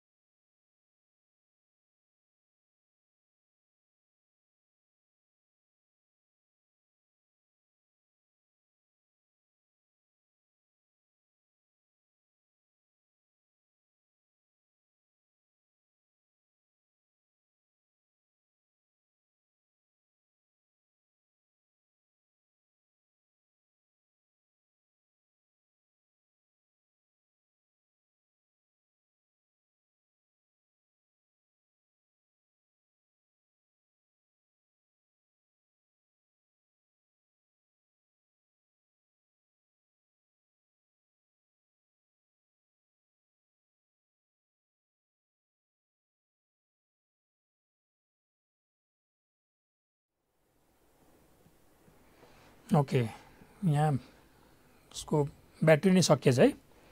ठिक छ ल, ओके, थोरै फेरि रिभाइज गर्छु। 5A को त कम्प्लिटै थियो आई थिङ्क।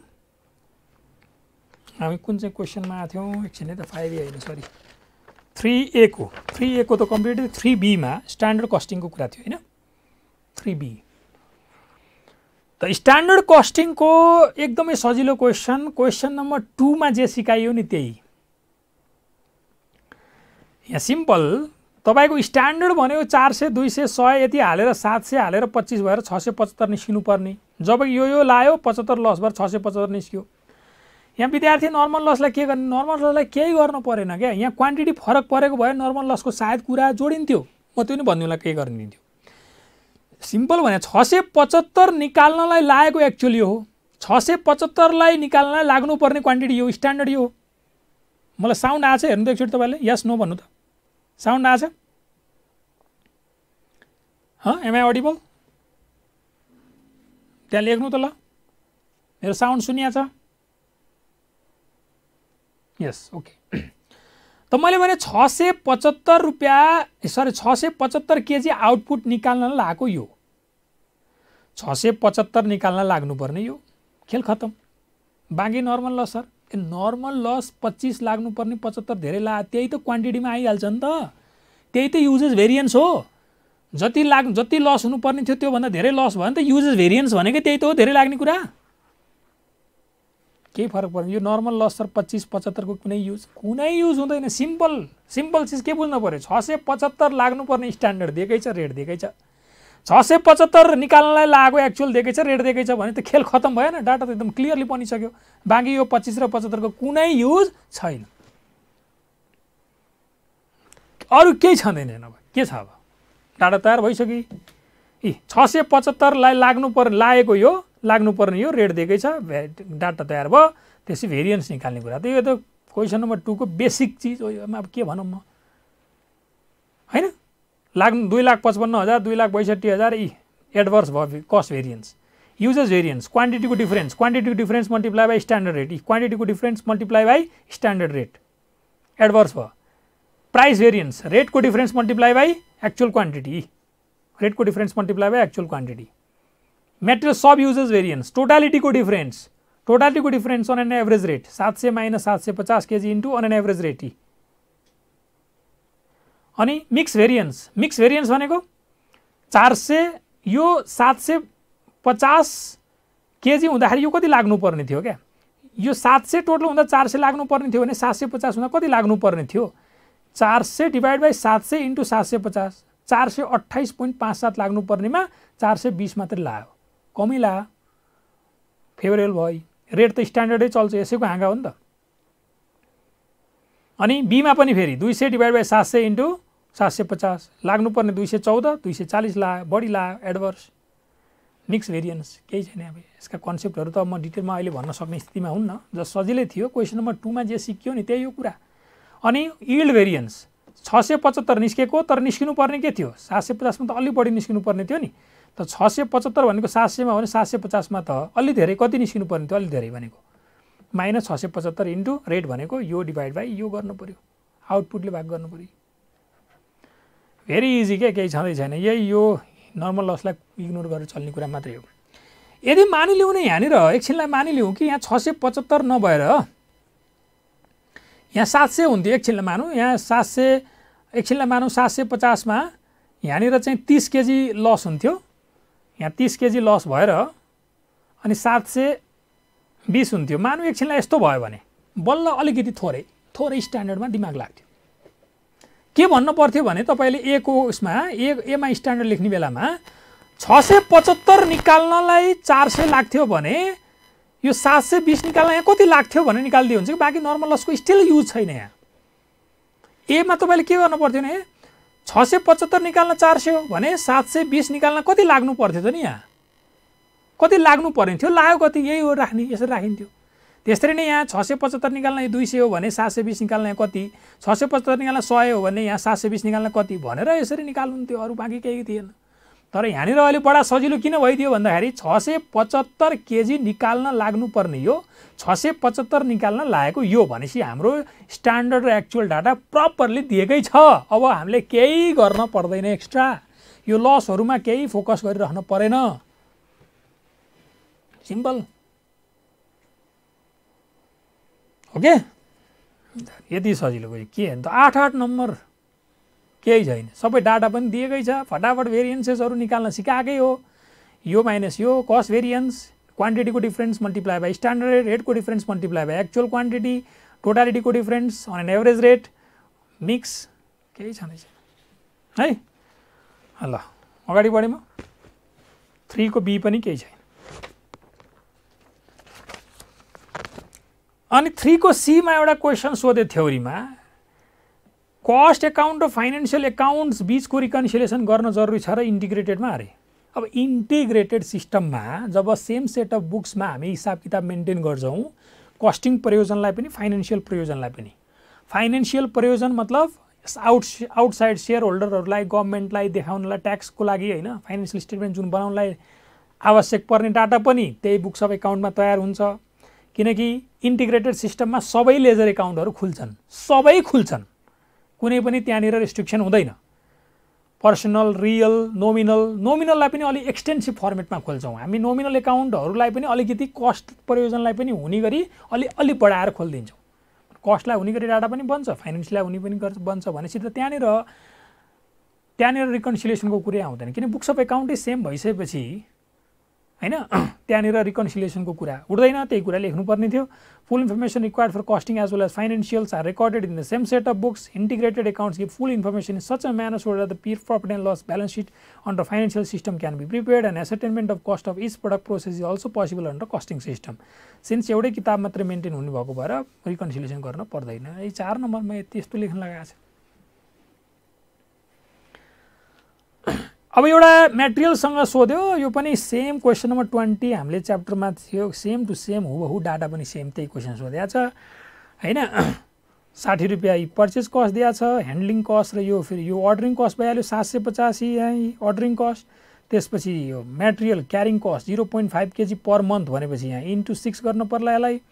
यो क्यारिङ कस्ट इन्टु 12 गर्न पर्यो। 0.5 पर मन्थ भनेको भएर 6 रुपैयाँ यो भयो। अनि Edison the cost of working capital finance 9 रुपैयाँ भनेको छ। यो पर केजी पर एनम त 9 रुपैयाँ जोड दिए, 9 छ 15 रुपैयाँ मेरो क्यारिङ कस्ट। Ordering cost 750। अनि annual production 10,000 1 lakh units. 2.5 units are obtain from 1 KG. 1 केजीले 2.5 निस्किन्छ भन्यो भनेपछि 1 ले 2.5 भनेपछि त 1 लाख युनिट निकाल्न त divide by 2.5 गरिदिएपछि 40,000 KG annual requirement आयो। अनि मलाई सोधेको छ इओक्यू अरे 2A/O/C बी 2000 केजी। यो क्वेशन त सबै क्लासमै गरिसकेको किताबकै क्वेशन। फ्रिक्वेन्सी 365 दिन divided by number of order. Number of order निकाल्नलाई 40,000 divide by 2000 गरेर ल्याउने हो भनेपछि 20 चोटि जान पर्यो। 365 डिवाइड बाइ 20 भनेपछि 18.25 डेजको ग्यापमा हामी र मेटेरियल किन्न जान्छौँ। यो पनि केही छैन। अनि मलाई सोध्यो कि ल क्वार्टरली लिने जाने हो भने what percentage of discount in the price of र material should be negotiated. Quarterly लिने जाने हो भने अहिले वर्षमा 18 चोटि लिन जाने हो भने क्वार्टरली जाँदाखेरि जम्मा 4 चोटि जाने हो भनेपछि 10,000 केजी लिन जाने हो भनेदेखि डिस्काउन्ट कति नेगोसिएट गर्न पर्ला मिनिमम बताउनुस्। किनकि अदर देन इओक्यू अर्डर गर्ने बित्तिकै मेटेरियल एसोसिएटेड कस्ट बढ्छ, त्यही भएर त्यो डिस्काउन्ट नेगोसिएट गर्ने कुरा हो। त मैले भने त्यो लेट त जुन डिस्काउन्ट पछिको इफेक्टिभ प्राइस हो त्यो X% अफ नर्मल प्राइस। यो कुराहरू हामीले क्लासमा गरे है। Late effective price after discount be X% of normal price. मैले यो जुन X% भनिरहेको छु यसलाई डिस्काउन्टको पर्सेन्टेज भने होइन, डिस्काउन्ट पछिको इफेक्टिभ प्राइस त्यो चाहिँ X% हो मानौँ। त्यो मान्ने बित्तिकै इओक्यू cost equal to total cost at offer गरिदिनु। इओक्यूमा कस्ट कति 40,000 इन्टु 60 प्लस इओक्यू इन्टु सी गर्ने बित्तिकै यो अर्डरिङ कस्ट र क्यारिङ कस्टको आउँछ। यो इओक्यू इन्टु सी भनेको यो सर्टकट भइहाल्यो। अनि यता 40,000 इन्टु 60 इन्टु X% भनेको थियौँ नि हामीले। ल 5% डिस्काउन्ट हो भने 95% गरेको जस्तो के X/100 गरिदिएँ। 40,000 डिभाइड बाइ 10,000 गरेर ल्याउने हो क्वार्टरली भनेपछि 4 चोटि जान पर्यो इन्टु 1 चोटिको 750। 10,000 गरेर ल्याउँदा 10,000 डिभाइड बाइ 2 मा लाग्छ। क्यारिङ कस्ट 15 रुपैयाँ नि भयो। क्यारिङ कस्ट यहाँनिर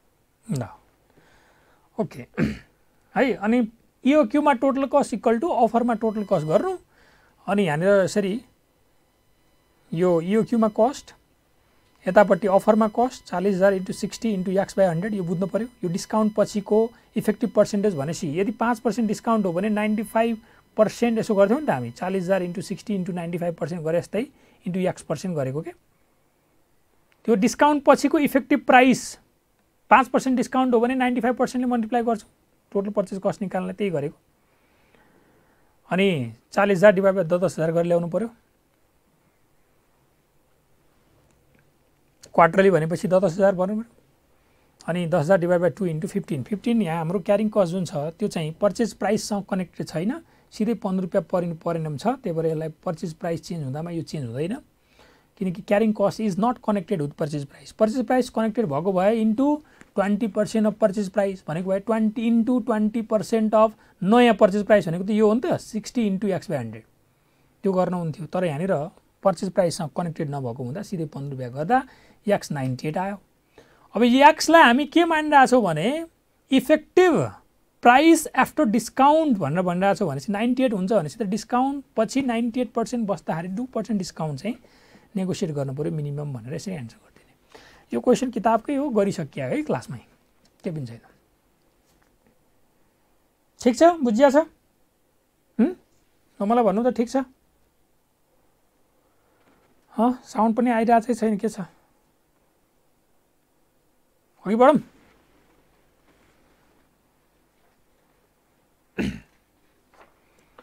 ओके अब नेक्स्ट क्वेसन ठिक छ। अब एउटा यो क्वेसन सोधेको छ कन्ट्र्याक्टको यो क्वेसन पनि किताबकै क्वेसन 4 को बी मा किताबकै क्वेसन एकदम तर थोरै डाटा चेन्ज गरेर राखेको छ। 90% कम्प्लिट छ अरे बताउनुहोस् पीएल मा प्रफिट के कति लिएर जानुहुन्छ एनी 3 मेथड भन्यो। यस्तो क्वेसन हामीले किताबमा नि गरेकै हो। अनि यहाँनिर चाहिँ टोटल एक्सपेन्डिचर टु डेट दियो further expenditure to complete the contract 55,000 contract price work certified work not certified cash receive सबै दिएकै छ। मैले कन्ट्र्याक्ट एकाउन्ट बनाएँ work certified work uncertified cost income till date गर्दाखेरि चाहिँ नोसनल प्रफिट आयो। Notional प्रफिटबाट पीएलमा कति लिएर जाने भन्ने प्रश्न हो। पीएलमा कति लिएर जाने त भन्दा 3वटा मेथडबाट बताउनुहोस् भन्यो। पहिला त अब हामीले जानेको नोसनल प्रफिट छ इटिपी निकालेर हेर्दाखेरि अहिलेको 9,90,000 मेरो अहिलेसम्मको खर्च फ्युचर कस्ट गर्दा 10,45,000 कन्ट्र्याक्ट प्राइस गर्दा इटिपी आयो। अब इटिपी आइसकेपछि बल्ल पर्सेन्टेज अफ कम्प्लिसन चेक गर्नु पर्यो अनि यहाँ पनि प्रफिट छ यहाँ नि प्रफिट छ भने पर्सेन्टेज अफ कम्प्लिसन चेक गर्दा ठ्याक्कै 90 भयो। हाम्रो किताबमा चाहिँ 90 थिएन के 84 यस्तै चान्चुन कति थियो अनि त्यो गर्दाखेरि फर्स्ट मेथड चाहिँ त्यो 2/3 of notional profit into cash receive by work certified गरिएको थियो। सेकेन्ड र थर्ड चाहिँ माथि 90 भन्दा माथिका फर्मुला प्रयोग गरिएको थियो। तर यहाँ सिधै 90 आइसकेपछि 90 या त्योभन्दा माथि लाग्ने फर्मुलाहरू जुन छ अब यिनै फर्स्ट सेकेन्ड थर्ड यिनै फर्मुलाहरू मैले प्रयोग गरिदिएँ। सबसे एकदम कम प्रफिट आउने प्रुडेन्स कन्सेप्ट भनेको यो formula लगाइदिएँ work certified divide by contract price into इटिपी into यसै गरेर। सेकेन्ड मेथडमा यो क्या रिड्युसिङ फ्याक्टर घटाइदिएँ मैले। थर्डमा cost by total estimated cost into इटिपी into reducing factor लगाउँदा यो एन्सर आयो। र यो तीनटै इटिपी बेस फर्मुला हुन्। इटिपी बेस फर्मुला लगाउँदाखेरि चाहिँ हामीले के ख्याल गर्नुपर्छ भने नोसनल प्रफिट जति छ नि यही नोसनल प्रफिटबाट पीएलमा ट्रान्सफर हुने भएको भएर योभन्दा बढी ट्रान्सफरेबल एमाउन्ट चाहिँ हुनु हुँदैन। त सबै 2,96,000 भन्दा कम नै छ त्यही भएर समस्या भएन। त्यो नोट पनि लेखिदिएको छु। If the profit transferable is higher than the notional profit available we should restrict the profit transferable up to the available notional profit भनेर लेखिदिएको छु। जबकि हायर आएन समस्या भएन। 5 नम्बरमा एकदम सिम्पल क्वेसन किताबकै क्वेसन हो तर थोरै अलिकति यहाँ 90 आयो त्यहाँ चाहिँ 84 चान्चुन आएको थियो। त फर्स्ट मेथड हामीले चाहिँ 2/3 वाला लगाएको थियौँ भने यहाँ चाहिँ डाइरेक्टली 90 या त्योभन्दा माथिका फर्मुलाहरू लगाउन इजिली पाइने गरी राखिदिएको छ। एकाउन्ट्समा पनि यही क्वेसन आएको थियो सन्तोष हैन ठिक छ केही छैन केही पनि छैन। क्वेसन अब कुन गाह्रो छ क्या विद्यार्थीलाई कुन गाह्रो लाग्यो। अब यो क्वेसन पनि सिमिलर टु ठ्याक्कै त्यो ओभरहेडको च्याप्टरको क्वेसन नम्बर 18 जस्तो सेम टु सेम अलिअलि डाटा चेन्ज गरेको छ बाँकी सबै हुबहु त्यही नै हो। यहाँ 8वटा आइडेन्टिकल ड्रिलिङ मसिन भनेको थियो यहाँ 10 छ 5-6वटा अपरेटर भनेको थियो यहाँ चाहिँ नि 5वटा अपरेटर छ। त्यहाँ चाहिँ 6 महिनाको कुरा गरेको थियो भने यहाँ चाहिँ 3 महिनाको क्वार्टरलीको कुरा गरेको छ। बाँकी अरू सबै सेम हो, सेम। ल नर्मल अब यहाँ हेरौँ है त, 5 वटा operator, 10 identical drilling machine cannot be work without an operator होल्ली engage on it, original cost of the machine 1 lakh, quarterly particulars भनेर, normal available our per month, एब्सेन्टिजम without pay, leave with pay, normal idle time 5 hours, यो सबै दिएकै छ। Average rate of wages per operator for 8 hours a day, production bonus estimated, power, supervision, lightning, अनि this particulars are for a year भनेर data दियो। यो repair and maintenance, insurance, depreciation सबै दिएकै छ। You are required to work out a comprehensive machine hour rate for the machine shop भनेकोले मेरो machine 10 वटा base 3 महिनाको टाइम लिएर मैले चढेँ। अनि मैले पहिला इफेक्टिभ मसिन आवरको क्यालकुलेसन गर्दाखेरि चाहिँ यहाँनिर मसिन आवरको क्यालकुलेसन दिएको छैन, तर यहाँ के भनेको छ भने machine cannot be work without an operator होल्ली engage on it. त पुराको पुरा इन्भल्भ नभएसम्म मसिन चल्दैन भनेपछि वर्करको एभाइलेबल आवर नै मसिनको इफेक्टिभ एभाइलेबल आवर हो भन्ने बुझिन्छ। त effective working hours of worker भनेको 108, यो त पर मन्थ हो।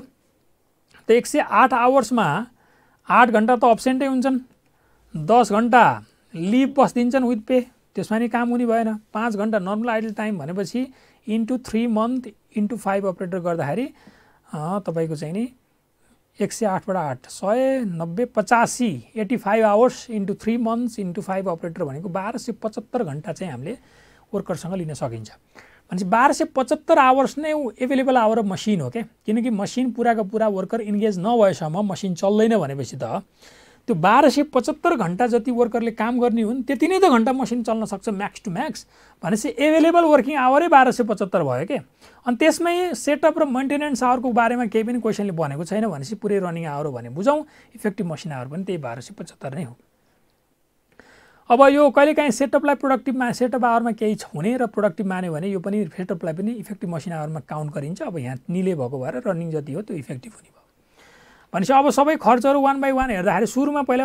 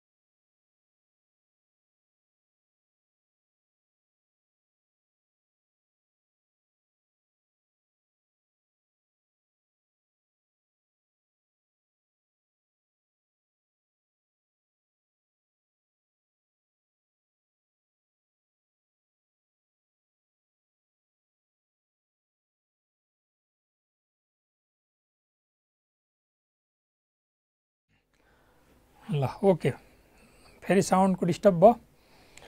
ल ठिक छ, फेरि कनेक्ट भयो है त। ल यहाँ फेरि ब्याट्री के समस्या कहाँ के भइरहेछ। त हामी थियौँ यहाँनिर अपरेटर वेजेसमा होइन। त अपरेटर वेजेसमा टोटल पेइङ आवर्स भनेको 108 माइनस 8, किनकि यसमा पे हुन्छ, नर्मल आइडल टाइममा नि पे हुन्छ, लिभमा पनि यहाँ लिभ बस्ने पे भनेकै छ। भनेपछि यी दुईवटा मात्रै 108 बाट 8 घटाइदिनुहोस् होइन। त यहाँ 8 घट्यो into 3 month into 5 operator into rate भनेको 120 डिभाइड बाई 8, त यो पनि आयो। त्यसपछि प्रोडक्सन बोनस इस्टिमेटेड, यो 1 घन्टाको हो भनेपछि यसैको 20% गरेपछि बोनस पनि 1 घन्टाको आयो। अनि पावर 4050 पावर डिभाइड बाई 1275 यो पनि आयो। सुपरभिजन 2200 माथि गयो, 600 यहीँ माथि गयो है सबै। अनि repair and maintenance 3% of value of machine भनेको छ, 3% अफ 10 लाख इन्टु 3/12 किनकि त्यो वर्षको डाटामा छ। अनि डिभाइड बाई 1275 यो पनि भइहाल्यो। इन्सुरेन्स 60,000 यो वर्षभरिको छ, त्यही भएर 3 महिनाको यहाँ माथि। अनि डेप्रिसिएसन गइहाल्यो। अदर सन्डे एक्सपेन्स 9,000 यो पनि 3 महिनाको यहाँ। जनरल एक्सपेन्सेस 54,000 यो पनि 3 महिनाको टोटल गरेर 1275 बाट यो एन्सर तयार भइहाल्छ। केही पनि छैन है, यो क्वेसन पनि अलरेडी किताबमै कभर भइसकेको हो। क्वेसन नम्बर 4 को सी मा पनि केही पनि छैन। ओरल क्वेसन एकदम सजिलो थियो, एकदमै very easy. Long question normally गाह्रो आउँथ्यो, अलि लामो हुन्थ्यो, त्यो पनि यसपालि धेरै सजिलो सोधेको। त्यो लास्टमा त्यो कम्बाइन्ड बीईपी जुन सोधिरहेको थियो त्यसमा कम्पोजिट पीबीआर निकाल्ने बेलामा रेसियोको कुरा, एउटा क्यापेसिटीको रेसियो लिनु, एउटा एक्चुअल सेल्सको रेसियो लिनु, एउटा चाहिँ प्रफिटेबल मोस्ट प्रफिटेबल प्लानबाट पहिला कमाउनुस् अनि बाँकी चाहिँ अर्को प्लानबाट कमाउनुस्, त्यसो गर्दा कति सेल्स गर्न पर्ला ओभरअलमा भन्ने थियो। पहिला त मैले भैरवाबाट कमाएँ 16 लाख, बाँकी चाहिँ जति छ त्यो चाहिँ विराटनगरबाट कति युनिट्स बेच्नुपर्छ भन्ने आयो, इन्टु सेलिङ प्राइस गरेपछि सेल्स आयो। केही थिएन है, अरू त अदरवाइज केही पनि छैन। अब 5 यो 5 पनि same किताबकै question, लेबरको question number 48 same to same. यो सबै लेबर टर्नओभर रेसियो निकाल्ने मेथडहरू सोधेको थियो। यो लेफ्ट डिस्चार्ज सेपरेसन मेथड सबैको ओपनिङ दिएको छ, क्लोजिङ दिएको छ। 160 लेफ्ट, 640 डिस्चार्ज, त्यसमध्ये 1500 रिक्रुटेड, जसमध्ये 400 रिप्लेसमेन्ट हो बिकज अफ एक्जिस्ट, बाँकी चाहिँ नयाँ प्लान एक्सपान्सन प्लान भनेपछि 1100 न्यू हो, 400 पुरानो रिप्लेसमेन्ट हो। अब separation मेथडमा left plus discharge divide by average गर्ने हो। Left 160 discharge 640 divide by average गर्दाखेरि 8%, रिप्लेसमेन्टमा रिप्लेस गर्ने हो, रिप्लेस कति हो 400 डिभाइड बाई यो एन्सर। फ्लक्स टाइप 1 मा लेफ्ट डिस्चार्ज प्लस रिप्लेस सबै गरिन्छ, number of separation plus number of replacement गर्ने हो नि त नम्बर अफ सेपरेसन यो भयो, नम्बर अफ रिप्लेसमेन्ट यो भयो, त यो भइहाल्यो। टाइप 2 मा चाहिँ number of separation plus number of एसेसन, number of separation plus number of एसेसन भनेको टोटल जोइनिङ र टोटल सेपरेट गर्ने, separate left plus discharge, joining भनेको रिप्लेस र न्यू रिक्रुटमेन्ट गर्दाखेरि केही छैन। बताउनुहोस् केही छ र यहाँ? अब यो जिरो बेस बजेटिङ किताबमै छ, त्यो राखिदिएको थिएँ। जिरो बेस बजेटिङ भनेको बजेट बनाउँदाखेरि हामी पास्टको रेफरेन्स नलिकन जिरो बेस लिएर कुनै पनि बेस नलिकन बजेट बनाउने सिस्टमलाई जिरो बेस्ड बजेटिङ भनिन्छ। नर्मली हामीले बजेट बनाउँदाखेरि के गर्छौँ भने लास्ट टाइम सर तपाईँले यति खर्च दिनुभएको थियो नि त हामीलाई, लास्ट टाइम यहाँ यति बजेट हालिदिनु भएको थियो नि त, अहिले पनि त हालिदिनु परेन, पोहोर 2 लाख हालेको अहिले अब यसो बढाइदिनु परेन, 250 हुनु परेन, यस्ता के पोहोर सर एडभर्टाइजमेन्टमा 10 लाख गरेको अहिले यसो 11 लाख गर्नु परेन, यस्तो खालको। हामीले जर्नली बजेट बनाउँदाखेरि पास्टको रेफरेन्स लिएर गर्ने गर्छौँ भने जिरो बेस बजेटिङ भनेको के हो भन्दाखेरि नो रेफरेन्स अफ पास्ट। अब तपाईँहरूले यदि म्यानेजरहरू, तपाईँले अब विभिन्न म्यानेजरले आफ्नो बजेट फोरकास्ट गर्छन्, पैसा माग्छन्, production budget बनाउलान् production डिपार्टमेन्टले, sales budget बनाउला sales डिपार्टमेन्टले, advertisement budget बनाउला sales डिपार्टमेन्टले, होइन सबैले आफ्नो बजेट बनाउँछन्। त बजेट बनाउँदाखेरि पास्टको रेफरेन्स लिन पाइएन के। यो साल तिम्रो प्रोग्राम के हो, तिम्रो इच्छा के हो, तिमीले के गर्ने सोचेका छौ, you need to justify from the very scratch, जिरोबाटै justify गर्न पर्यो, हैन। अनि त्यो सबै प्लानलाई राख्न पर्यो, मिटिङमा भन्न पर्यो, यस्तो गर्ने हो उस्तो गर्ने हो। सर हामीले गत साल पनि गत सालको कुरै नगर, अहिले के गर्ने हो। जस्तै एडभर्टाइजमेन्ट पोहोर 10 लाख गरेको थियो, सर अहिले 11 लाख भन्न पाइएन, अहिले के गर्ने हो भन न। कति कलेज भिजिट गर्ने हो, के गर्ने हो, सेमिनार कति गर्ने हो, हैन बुस्टिङ कति गर्ने, यी सबै कुरा सुरुबाटै भन्नु पर्यो के। भने you need to justify each and every plan from the very scratch, हैन। You cannot take the reference from the past. त्यसलाई भन्यो जिरो बेस बजेटिङ। त्यसको एडभान्टेज के हुन्छ भन्दाखेरि चाहिँ हैन, एडभान्टेज चाहिँ मिसयुज हुने भएन, फन्ड प्रपरली युटिलाइज हुने भयो, प्रायोरिटाइज गर्न सकिने भयो, कसको बढी इम्पोर्टेन्स छ यो होइन कि पास्टमा गरेको त्यही भएर यस्तो गर्दाखेरि मिसयुटिलाइज हुन सक्ला, प्रोग्रामहरू सही तरिकाले एक्जिक्युट नहोला, या जसमा अहिले आवश्यकता छ फन्ड लगाउन त्यहाँ युटिलाइज नहोला, यस्ता कुराहरू हुनसक्छ नि त, होइन। The average budget proposal are evaluated थ्रुली starting from the zero base, zero बेसबाट हुन्छ, थरोली इभ्यालुएट गरिन्छ। Every budget proposal are evaluate on the basis of cost benefit analysis, cost कति लाग्छ र बेनिफिटले कति दिन्छ, बेनिफिटले कस्टलाई जिते मात्रै अनि त्यहाँ पैसा हालिन्छ। Budget proposals are ऱ्याङ्क्ड on priority basis for resource allocation process, कसको प्रायोरिटाइज बढी छ, कता धेरै लगाउनु पर्ने हुन्छ। एडभर्टाइजमेन्ट पोरै धेरै गरेको अहिले धेरै गर्न पर्दैन, अहिले त धेरै फोकस प्रोडक्सनमा गर्नुपर्ने छ, यो गर्नुपर्ने छ, यस्तो पनि हुनसक्छ नि त। त प्रायोरिटी बेसिसमा रिसोर्स एलोकेट गर्न मिल्छ। Manager have to justify the demand for resources. Zero base budgeting eliminates unwanted activities and spending. Uniform कस्टिङको objective के हो? युनिफर्म कस्टिङ भनेको एउटा यस्तो सिचुएसन इन्भाइरोमेन्ट जहाँ विभिन्न firms in the same industry follows everything same, follows same method, follows same accounting for inventory, accounting for depreciation, जहाँ जहाँ अप्सनहरू छन् ती अप्सनलाई रिड्युस गरेर यो चिज फलो गरौँ है भनेर पहिल्यै लेखिन्छ, युनिफर्म कस्ट म्यानुअल बनाइन्छ।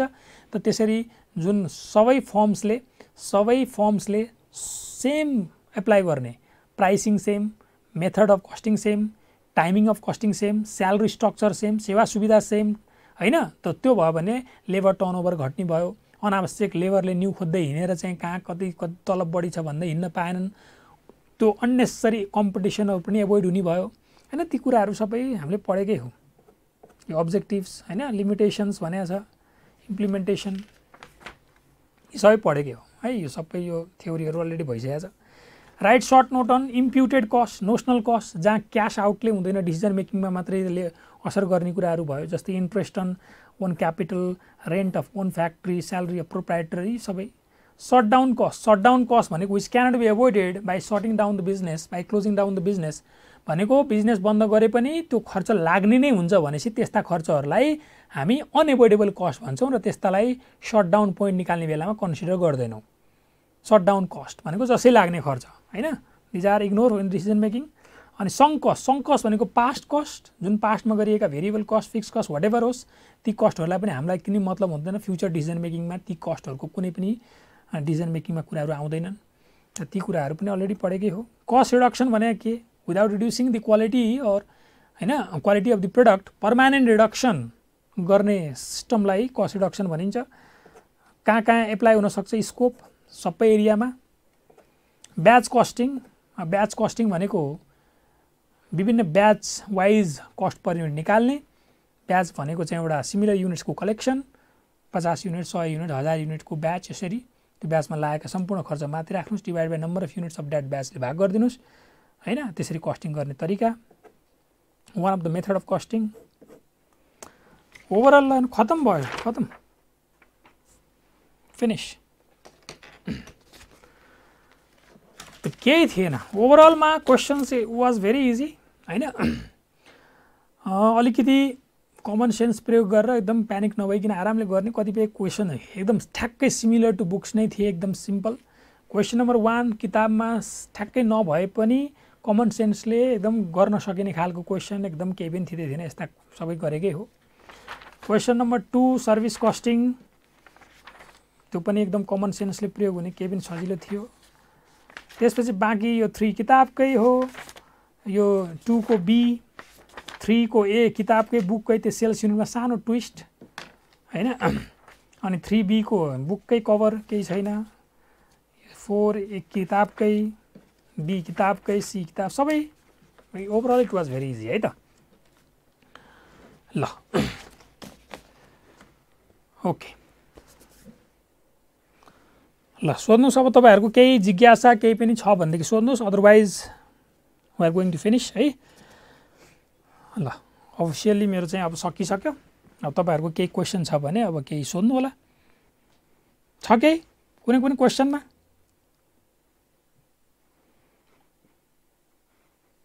ल छैन।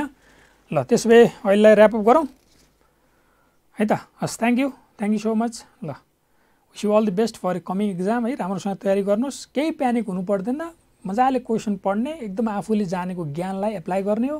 कमन सेन्सलाई मात्रै पनि प्रयोग गर्नुहुन्छ र प्यानिक हुनुहुन्न भने पनि इजिली त्यो 40 ल्याउन खासै ठुलो कुरो होइन है त। ल रुटिन अनुसार केही चलिरहेको छैन, रुटिन अनुसार केही चलिरहेको छैन। अब त्यो त चलाउनै पर्यो, त्यो एग्रेसिभनेस चाहिन्छ। त्यो एकदमै चलिरहेको छैन भनेर हुँदैन क्या, चलाउनै नै पर्छ, कुनै उपाय छैन। किनभने यो आज चलाउनु भएन भने पनि नेक्स्ट एटेम्पमा चलाउनै पर्छ, नचलाएसम्म पास भइँदैन। भनेपछि कहिले चलाउने आफै बुझ्नु होला। र छिटै नै त्यो एकदम फटाफट अहिले रात दिन एक गरेर एकै सर्टमा पास गरिदिएपछि त खेल खतम भयो नि। यही पुराना किताब फेरि यही चिज किन उठाइरहने, यही केयरकार कति उठाउनु, अहिले पढिदिने हो क्या, अहिले जोसिएर पढ्ने हो। यही फर्स्ट एटेम्प नै गोल्डन एटेम्प हो। फेरि यो त्यो अल्छी निन्द्रा लायो सुत्नु होला, बरु अल्छी लायो बरु एकछिन यसो चाहिँ हैन घुम्न जानुहोस्, मुभी हेर्नुहोस्, तर त्यो छोड्नु हुन्न क्या। वान्स फेरि बााउन्स ब्याक गर्ने हो, फेरि गर्ने हो, फेरि गर्ने हो, अल्छी लाग्छ, यता पल्टिने, उता गर्ने, यसो गर्ने, यता पढेर हुन्छ कि उता पढेर हुन्छ कि छतमा हिँडेर हुन्छ कि ठाउँ फेरेर हुन्छ कि साथीकोमा गए हुन्छ कि लाइब्रेरीमा गएर हुन्छ कि त्यो गरेको गरे गर्नुपर्छ। एक्सक्युजेस हुँदै हुँदैन है। एक्सक्युज गर्ने बित्तिकै त्यो अर्थै छैन।